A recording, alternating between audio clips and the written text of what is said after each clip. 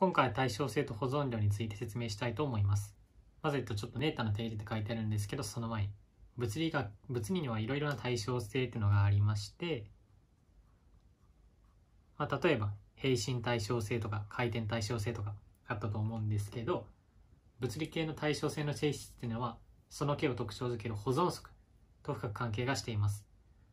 それを厳密に記述したのがこのネータの定理でありまして、ネータの定理とはある変化に対する作用が不変な時に何らかの保存量を構成できる。これがネータの不変量です。もっと言えば物理系の連続的対称性がある時に、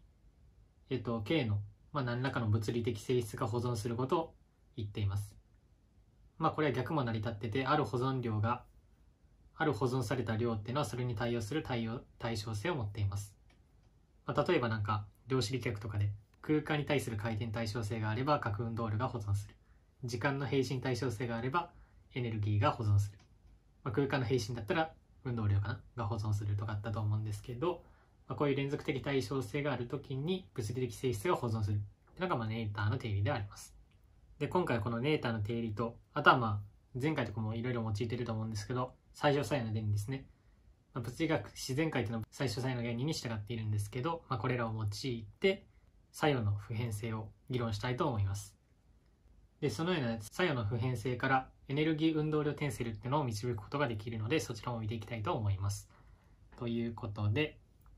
まずは座標の無限小変分を考えます。x ミュっていうのが、x ミュダッシュっていうのが、x ダッシュのミュっていうのがこのように書くことができて、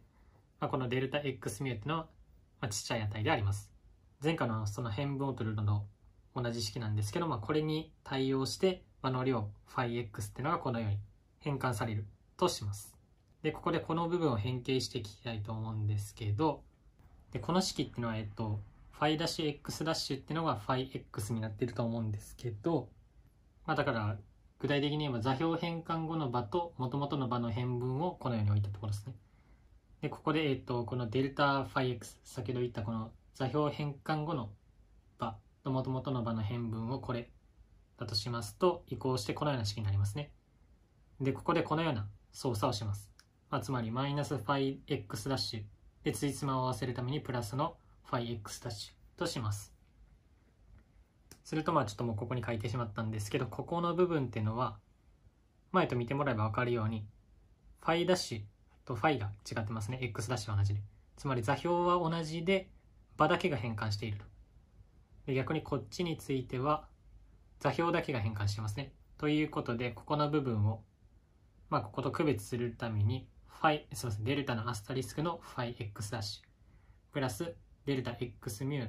ランドミュ φx としたいと思います。いわゆるこっちが場だけの変分で、こっちが x、つまり座標が変わっていますので、ズレを表してますね。時間空間のズレを表しているということで、あとはですね、ここの部分っていうのはデルタの φx ダッシュだったと思うんですけど、この x ダッシュっていうのはこのように今回変換できるんですね。なのでここに代入しますと、ちょっとこれはテーラー展開の話なんですけど、φx っていうのはこのようにテーラー展開できると思うんですけど、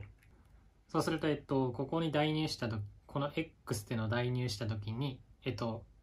回デルタがもう前についてますので2次の微小量になりますね。なので2次の微小量は無視して x ダッシュ x にしたいと思います。そもそも場の変分っていうのは座標変化されないんですけど、一応そういう解釈でもいいと思います。すると次に作用を考えていくんですけど、作用の変分っていうのはこのような式になりますね。今回ちょっとネータの定理、何らかの保存量を見出したいということで、ネータの定理よりある変化に対する作用が不変な時に何らかの保存量を構成できるということで、この作用の変分っていうのを0としたいと思いますということで、あとはこのラグラジアンのこのような式ですね。によって作用が記述できると。で、ここで積分領域がちょっと違っているんですけど、その x ダッシュ x で積分しているので。で、それだとちょっとめんどくさいから、この変数変換することによって、積分範囲を同じにしたいと思います。なので、まずは、x の4乗 dx っていうのは、微分要素っていうのはこのように、積分要素っていうのはこのようになると思いますと。ヤコビアンですね。ヤコビアンっていうのはこのラウンド x' μのラウンド x μとなりまして、先ほどのこの座標変化の部分を代入しますとこのような式になると思います。デターミナントのデルタプラス微分ですね。で、x の4乗、d4 乗の x。で、デターミナントを取りますとこのような式になると思います。これがヤコビアンでありまして、ここに代入すると、d4 乗の x となって積分領域、および積分が同じになります。積分変数が同じになりますので合わせることができます。また、あとはちょっとめんどくさいので、ここの部分がどのようになるかと言いますと、ここの部分をどんどん変換していくんですけど、まずは、x' μ っていうのを微分があるんですけど、これを、x μ で変数変化するとこのような式になりますね。で、ここの部分っていうのは、場の変分を用いて、このような式で表されます。ので、あとは代入していって、代入じゃないな、計算していって、ここの部分は中に入れる。で、そうするとこのような式になると思います。このデルタの2次の項はもう一度言うんですけど、無視していますので、このような式になっています。で、ここの部分をここに代入して、d4 乗の x、つまり変数変換して、ここを合わせていきたいと思います。はい、ということで合わせた結果が、とりあえず1行目がこのような式になりまして、もうヤコビアンの部分を代入しています。大丈夫ですね。で、次に第2項目、ここの部分に代入していきますと、はい、このような4つの式が出ると思います。ちょっとここ書き忘れてて、後に付け足してるんですけど、4つの項が出てますね。で、マイナスのここの部分。一応4つの項については、この式ってのがこのような3つの項で構成されていると。で、φ'x' っていうのは、この式にあるかな。この場の変分を使ってこのように表せますので、さっきも書いたような気がするんですけど、ラウンド x のラウンド f のデルタ x を、これをだから、1、2、3、4回したってことですね。なんかプラス何ぼと、あとはプラス何ぼなので、1、2、3、4。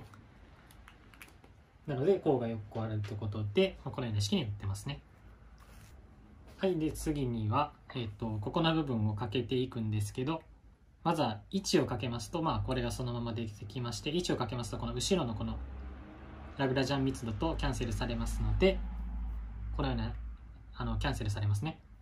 で、次にデルタをかけますと、こっちにはデルタをかけてもいいんですけど、残りの項にはデルタも変分がついていますので、もう2次の項は無視したいと思います。ということで、結果はこのような式となると思います。また、先ほどのこれですね。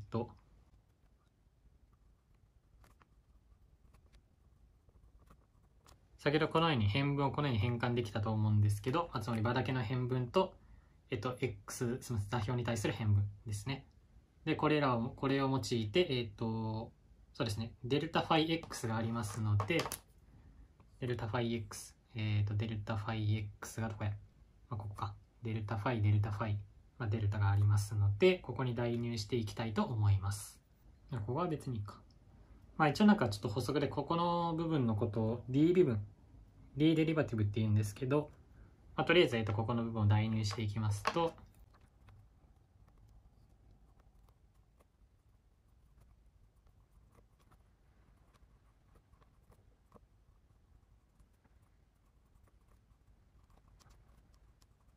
はい、このような式が成り立つことになります。はい、で、またちょっとバサって書いてしまったんですけど、先ほどこの式が得られましたね。この式が得られて、一応補足しておくともうこれが0で、はい、でありまして、あとはちょっとただの変形なんですけど、このデルタミューのこのような式が、デルタミューをこのカッコに入れた、つまりデルタミューでこいつを微分しますと、デルタじゃないな、ミューでこいつを微分しますと、この項とこの項が出てきますので、この項マイナスこの項をすることによってこれがなりますね。あとはミューで微分これをしますと、このような式になると思いますので、要はですね、エネルギー運動量テンソルの導出っていうのは結構計算が、計算ちょっと大変だと思うんですけど、慣れればそれなりにはいけると思います。では、この変形をすると何がいいかと言いますと、代入するとこのような式になります。するとですね、この第1項に注目いたしますと、この第1項っていうのは、見覚えがあると思うんですけど、これっていうのは場のオイラー・ラグランジュ方程式になってますね。なのでここの部分は0とすることができます。したがって、最終的にここの部分が0であればいいですので、よってこのような式が成り立つことになります。で、ここでここの部分ですね。ここの部分を t μ nu といたしますと、ここの部分がエネルギー運動量テンセルと呼ばれるものになります。で、さらにですね、ここの部分に注目いたしますと、全体ですね。ここの部分のこと、デルタ J のμとするんですけど、そうすることによって、ラウンドμのデルタ J のμが0となるような式が出てきます。このデルタ J μのことを保存流って呼びます。保存カレントとか結構聞くと、保存カレントってやつですね。なのでこれは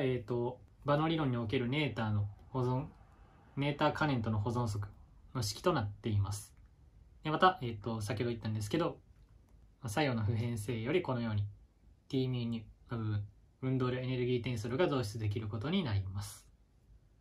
今回は以上になります。